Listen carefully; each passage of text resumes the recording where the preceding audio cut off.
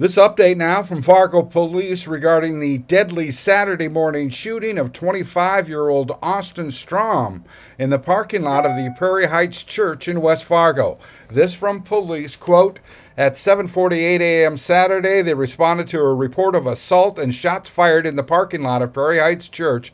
Upon arrival, officers were informed that an altercation had taken place between three individuals who were not known to each other. During the investigation, officers identified Austin Strom, 25-year-old male from Browerville, Minnesota, who was attempting to unlawfully enter Prairie Heights Church.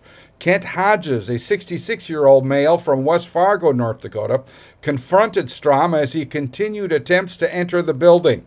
At this point, Strom became extremely agitated and physically attacked Hodges. Hodges is a member of the Prairie Heights Church. Donald Barron II, a 53-year-old male from Moorhead, Minnesota, observed ongoing aggravated assault and attempted to intervene.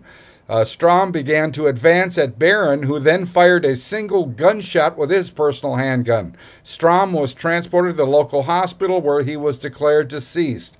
Hodges, who initially confronted Strom, was transported to a local hospital with severe but non-life-threatening injuries.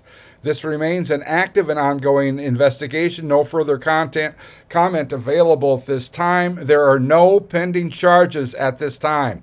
The report will be sent to the Cass County State's Attorney's Office for review upon completion of the investigation. I'm Neil Carlson reporting for iNewZ.TV.